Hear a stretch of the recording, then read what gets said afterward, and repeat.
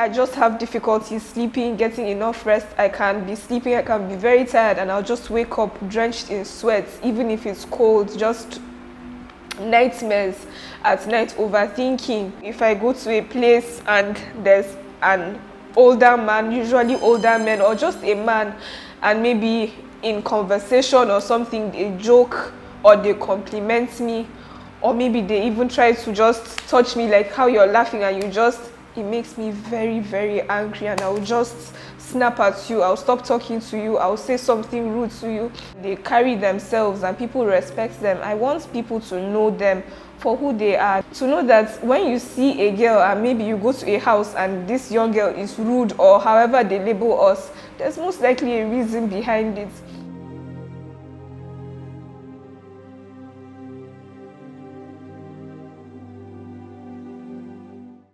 It all started when I was 5 years old in 2002.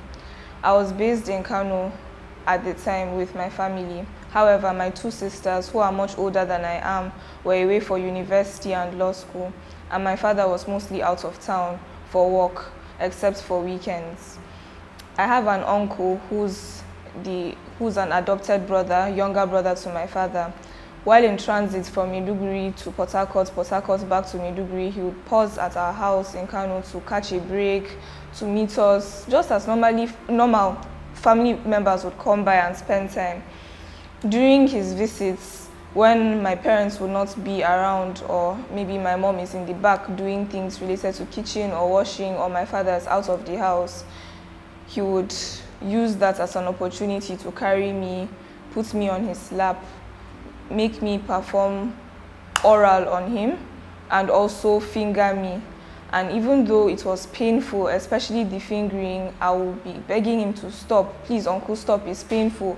He would shout at me and he would tell me I should shut up, would close my mouth and continue whatever it was he was doing, regardless of how painful, how much I begged him.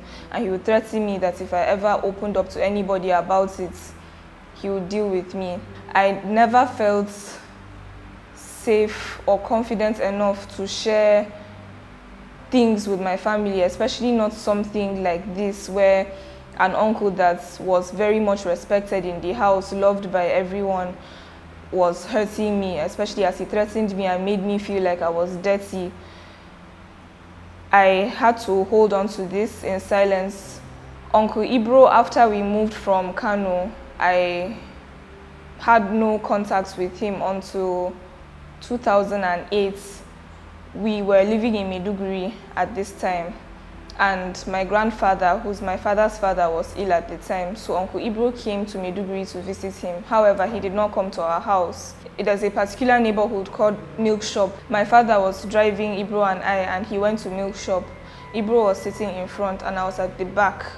At this point, I was about 9 or 10 years old. My father went out of the car to go and do whatever it was he was doing, leaving just Uncle Ibro and I. Uncle Ibro was looking at me through the rear mirror, and then after my father was out of sight, he began to bring up memories of what he had done. It's like Shegia. Shegia means bastard, female bastard in Hausa.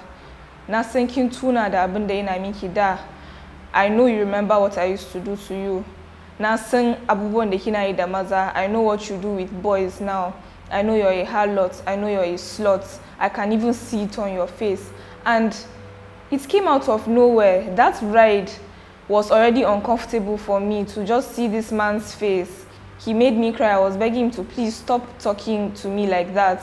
When my father came back, he just gave an excuse as to why I was crying, and I couldn't open up to my father about it. In the same time period, one of my father's former best friends, who is now a professor in UNIMED, Dr. David Wapakta, he would come by the house to come and visit. Still at this time, my sisters were away for university and work, so they were not at home. My father was also working out of town, leaving just my mom and I. However, this time around, my mom was sick. She had suffered 2 strokes, so she had a little bit of damage to her brain and she was half paralyzed. So she was unable to move around conveniently and she had to pee a lot. So even if guests would come around, she won't be able to sit with them throughout. So David Wapakta would come the way aunties and uncles would come just to check on us, because I was small in primary school. We had house helps that would come and go, so they were not always around. So he would come to the house to visit, and then he would bring rubber bands and biros that were popular at the time, and he would maybe ask me to escort him to his car to collect, or when my mom is away, maybe to go and ease herself, he would do similar things to what my uncle was doing to me. He would begin to finger me and play with my chest. At the time, puberty had not hit yet, so I didn't have anything on my chest, but he would do that. And unlike with my uncle, he did not threaten me. Instead, he just told me I should just keep quiet, I should just be a good girl. And already there was this fear and shame that I had just hearing how people would talk about people that have been with men. I just saw myself as such a person. How can I come and open up now, especially now that my mom is sick and there's just so much happening in the family? I did not see David Wapakta until 2014 or so. I was schooling in Jos, in secondary school at the time, and my father was passing by. Normally, when my dad stops by in school, myself and all of my friends will run to him because he will come with provisions or maybe money to give us. So this time it was after church on Sunday. We all ran, and then when I reached the parking lot, I just saw David Wapakta and I froze. Normally, I begged my father to stay back, please don't go, but that day I just wanted them to go, because just seeing him, sorry, that means it killed my spirit. Just seeing him, all those memories came back. Now I was in a Christian school. You know, there's ways that they talk about purity and what ladies should be like. So all my life hearing that, now coming to a Christian school, hearing that I am impure and dirty, it just brought back memories, and it made me very angry and withdrawn for a bit. In 2019, I was in my room one night and I was having a serious meltdown. I decided to send a Facebook message to the first person, that is Uncle Ibrahim. He had sent me a friend request on Facebook. I had accepted it. He sent me happy birthday 1 year, and I told him thank you. But I did not mean it.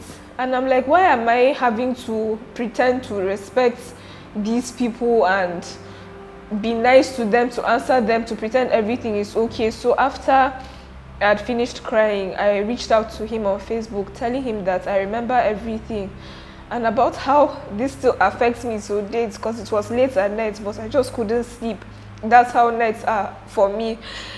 I had not forgiven him, and that I would open up to the family soon. I'm just waiting to muster up the courage.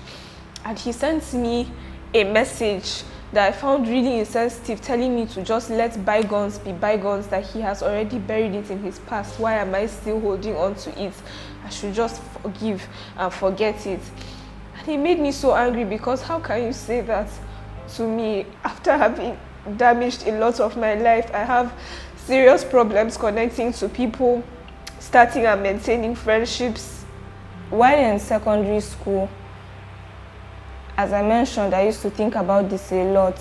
It got to the point that I was contemplating suicide for a while. Even also in university, there will be times that the thoughts will just come to my mind, where I'll just be feeling low, and maybe while I'm feeling low, my academics will now come down. So altogether, I'll just feel useless, and I'll just be thinking. In September of 2020, before leaving Yobe State, I was with my dad. I told him I needed to talk to him about something. So I told him about it, and he was in so much shock.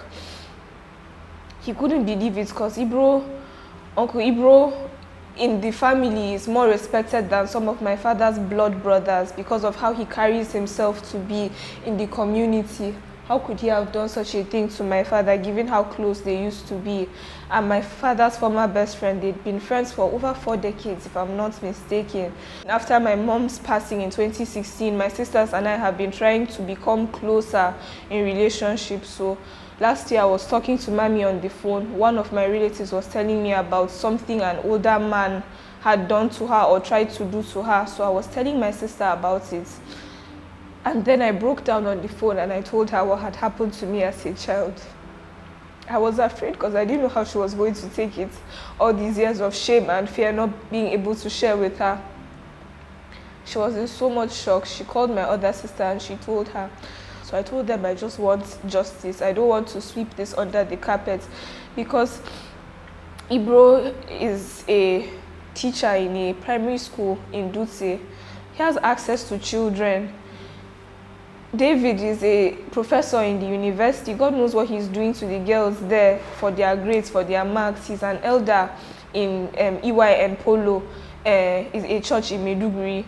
What is he doing there? They carry themselves and people respect them. I want people to know them for who they are. To know that when you see a girl and maybe you go to a house and this young girl is rude or however they label us, there's most likely a reason behind it. I'm fortunate enough to have a very supportive sister. Zainab has helped me out. My father too has helped me out. In order to find justice, since there were no witnesses at the time, we had meetings with Ibro and David, separate meetings. The one with David was in March and the one with Ibro was in April 2021. For David Wapakta, he lied.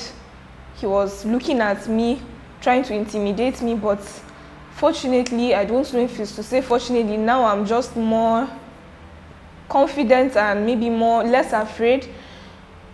We kept going back and forth. Then he started apologizing. Is sorry you want? Sorry. No remorse at all. Is this sorry you want? Sorry. I said, no, I don't want your sorry, because what are you apologizing for? If you're not going to say what you did, then I don't want your sorry. So he now said, yes, I did it. After almost, I think, 1 hour, 20-something minutes, he admitted to what he did. Still no remorse. My father told him to go and confess to God and to try to solve or talk about it with me maybe in the future, but for today let's leave it, because they kept asking if I had forgiven him. I said no. For Ibrahim it was the same. He was lying at first. Then I brought out the evidence on Facebook. I said, what were you apologizing for here? I read it out. Then he began to say that it's the work of the devil. It was his youthfulness. He used to come to the house as an adult. He was either in his 30s or 20s. For Ibrahim, we're yet to start pursuing courts because we want to take things one step at a time. Courts has been very exhausting in Maiduguri. It's financially draining. It's very discouraging for me. My sister Zainab has been the one encouraging me to continue, because there are just days I'm just like, can we please stop this? There's no point. I'm not going to get justice. It's not just the legal system itself, it's also what outsiders are doing to try to, or what outsiders were doing to try to end the case. Relatives that thought the story was embarrassing, let's just not talk about it. One person had called me and the first thing she asked me was, why are you just talking about it now? And I said, if I had spoken about it then, the things that you people are doing now, how would that have helped me? She said, now that people in the community know, is that not enough? I heard you're taking it to court. Having people like this around me has been very draining and discouraging. But however, I'm hopeful and I'm very thankful for people like my sister and activists, journalists that are helping out. I'm hoping that somehow something will be done and that I'll get justice. Up to today, sometimes I think, why didn't I? Because for both of them, it happened more than once, more than twice, different occasions. Why didn't I do something about it? Why didn't I say something? Why just now? Sometimes I blame myself for that. Maybe I could have spoken up, I could have shouted, done something. I don't know. I feel very upset sometimes with my family. Why were they not there? Even though really they had their own things going on, they did not intend for this to happen. I I struggle up to today with sleeping.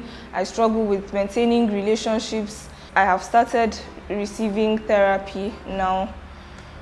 Some days are better than others because up till now, sometimes I go in and just talking about this, it makes me relive the things that have happened. Sometimes I hear things,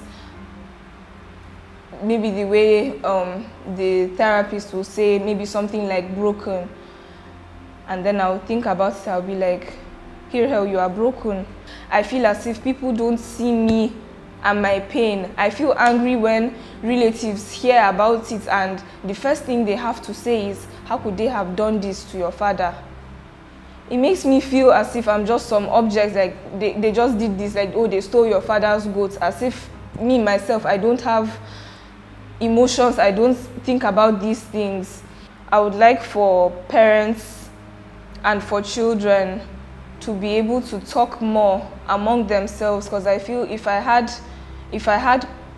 the confidence to speak to my family members, maybe things would have been a little bit different. For children, maybe watching this, boys and girls, because it happens to everyone. If it happens, you should not feel ashamed or dirty, because it's not your fault. Because it's not your fault. The only thing you can do, instead of bottling all of this and keeping it to yourself, is to talk about it, because when you talk about it, it takes away from them. It takes away and it adds to you, it gives you comfort. As for my love life, even though I've dated in the past, being able to date someone, open up to somebody is very difficult, because if I'm in a place maybe and a guy is to approach me, most times, no. It's just no, I don't even want to get to know you. Maybe you have to be persistent or try not to come off as interested or too interested. Because if I begin to see that maybe you're interested, if you come direct or something, things that should make, maybe my friends will get excited that, oh, this person came to me, and it just irritates me. It makes me feel as if you don't have good intentions for me. I'm trying to think differently now, but for now, that's just how I see it. I want justice because Ibrahim Dia has children and he teaches in a police primary school in Dutse. I'm sure he has about 2 or 3 kids that are younger than I am. He would not want this to happen to them. I want justice because David Wapakta, who is teaching in Unimed, Meduguri, has grandchildren and children. He and his wife, who go to court together, I know they don't want this to happen to their daughters. I know they don't want this to happen to their grandchildren. If they don't want these type of things to happen to their kids, then they should be able to pay for what they did to me.